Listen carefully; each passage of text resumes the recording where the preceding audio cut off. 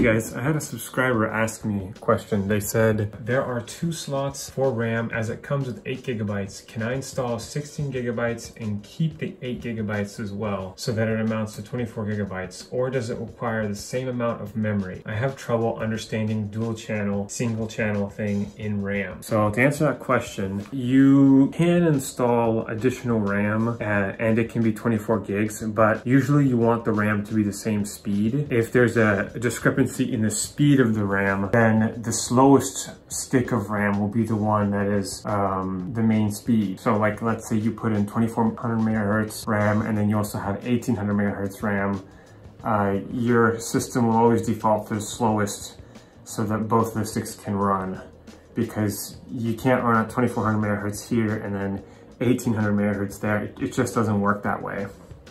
So you should always consult the motherboard manual to see how much gigabytes of RAM your total system can support. Some systems only support 32, some only support 64.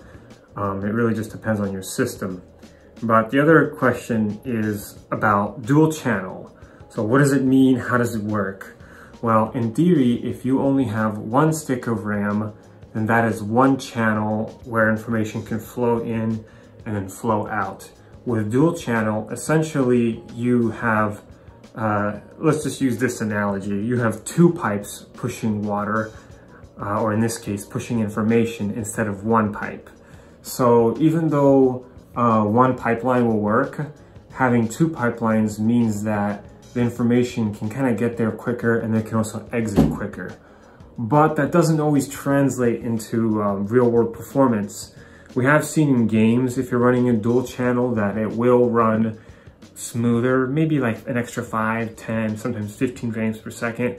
Other times it's been shown not to do much. Now, it probably really depends on the game and how the game was designed and kind of your overall system setup. Or we have 2 other viewers also asked about CPU and GPU temps and like what's the normal range and is it normal that their machines are getting hot? So we have Slow Mercy over here. He's saying, I feel like my laptop heats up a little too much. The area with the omen on the front page gets too hot, I think. Also, what would you consider normal CPU temps? Even when I was playing Condemned, Criminal Origins, or AC Revelations, the CPU temp was above 70. I do have a cool pad with 4 fans. So right off the bat, nice job, man. Your system's actually pretty cool. There are some temperature Nazis out there that believe that your temp should always stay at like 60 C, but it's all nonsense. I used to have a video card that would run at 95 C, sometimes 100 C, sometimes 110, even 115. It was pretty intense. So I think as long as you're under like 95 or around 100, you'll be okay. The systems can run at that speed, whether they're, or at that temperature, whether that's actually recommended is kind of a whole other story. If you can avoid having your system go up to like 95 C, great. If you can't and your system's at that, you'll probably be just fine.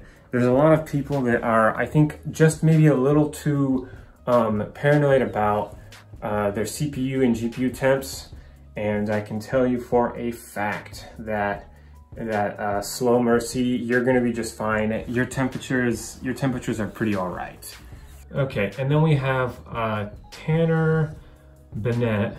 Great video. Question about GTA 5 performance. What temperatures did your CPU, graphics, and SSD run at while playing GTA 5 for a decent period of time? My Mac Pro CPU and dual D500, however, is in the 75-80 or 75-78C range, but definitely do peak at 80 and 81 semi-frequently. My SSD peaks at 61 degrees. Are these fine temperatures to be running consistently on a Mac Pro? So right off the bat, congratulations for getting a Mac Pro. That is one amazing device. Seriously, I love that thing. When I had that thing, it was one of my favorite computers. For sure, it's one of the best designed computers out there right now. And in fact, the Xbox, the new one that's coming out, its design is basically based on the Mac Pro, which is kind of funny.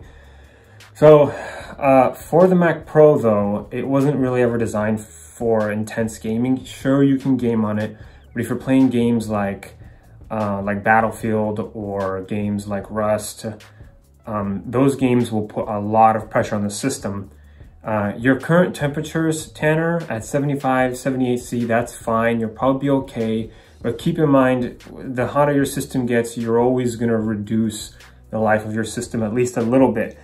I can't say really how much of the life is being reduced, but anytime you turn your computer on and it gets hot, the life of it is being reduced because the metals get hot and then they get cold again, they get hot and cold, and eventually things do start to break. These normal temperatures though, at 75C, 78C, that's totally fine. Even in the 80s, you'll be okay. Computers were designed to be able to take some temperatures. I used to run, I think, at about 85, 80C, but I used to live in a very warm apartment, so it used to get really kind of hot in there. My fans were always just blowing like crazy. So yeah, don't worry about it. Your temperatures are just fine. Usually the system will thermal throttle if its temperatures get too hot. So this is basically some kind of special software that kicks in to protect the hardware when it gets too hot.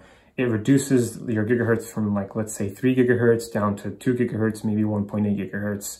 So already if your system is getting too hot, it does have countermeasures put in place where your performance will start to degrade and you'll notice really bad performance. So if you start noticing bad performance, that's when you'll know your system is getting a little too hot. Some systems were designed with that completely in mind, where they're always overheating basically, and you can't really deal with the thermal throttling because it's always throttling. Most laptops these days are always throttling. It doesn't matter which machine you get, it's almost always just throttling because keeping it at the optimal temperature is hard, and it's easier to just reduce the performance to deal with the heat. But yeah, slow mercy, I wouldn't worry about your laptop too much. They all get extremely hot. I get asked this question literally every day. Oh, my laptop's really hot in these specific areas, so I don't know what to do, I'm worried. Just don't worry about it. It's a thing that happens. It's literally a computer that's been scrunched down, so it's going to be really toasty in there. We haven't really seen laptops that don't get hot. If you can find a laptop that doesn't get hot, definitely let me know, but I'll be very surprised, and I don't think you're gonna find it either. But yeah, don't worry about that. It's totally fine. Just make sure it has plenty of airflow. You did say you're using a cooler. That actually does help. Not a lot, but it can help. So you're already doing everything you should be doing. Great job, man. We got another subscriber. He says, nice vid, bro. Been subbed for a long time. You deserve 100% for subs. Keep grinding. You will make it one day, I'm telling you. Dude, thanks, man. Really appreciate the nice comments. I don't get too many of them. I mean, I get kind of like a mixture of all kinds of comments. So when I get positive ones, I'm always like, ah, thank you. I really appreciate it. Nice review, man. Just picked one up today based on what you had to say here. Thanks. Hey, Steve. Yeah, no worries, man.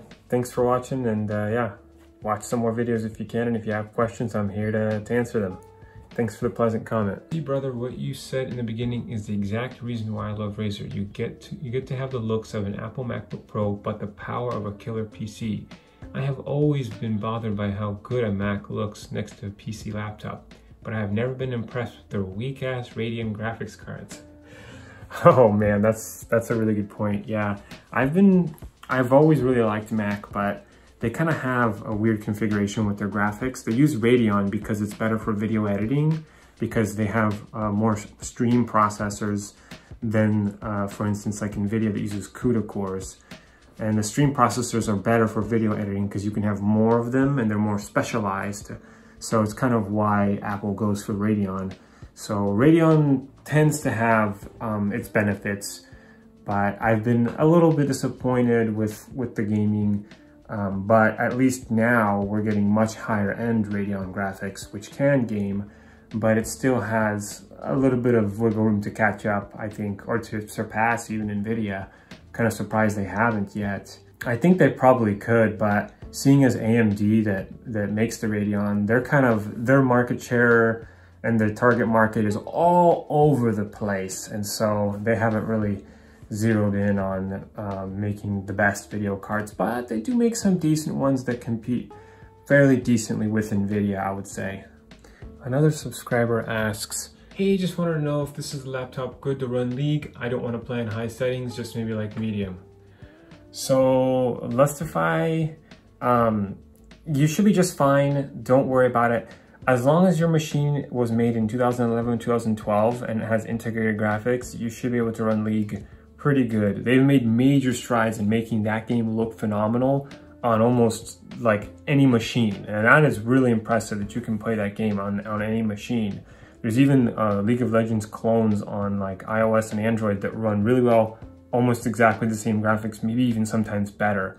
So to answer your question, that laptop, the one that you comment on, the Acer will definitely work quite well. I would not worry about it for sure. And if you guys have any questions about computers or your machine or anything at all, and even if you're looking to buy a particular device, definitely comment down below or comment on one of my videos, and I will be doing video replies every week. I'm shooting for maybe about 2 of these types of videos per week. So leave your comment below and get featured in the video. All right, see you guys later. Thanks.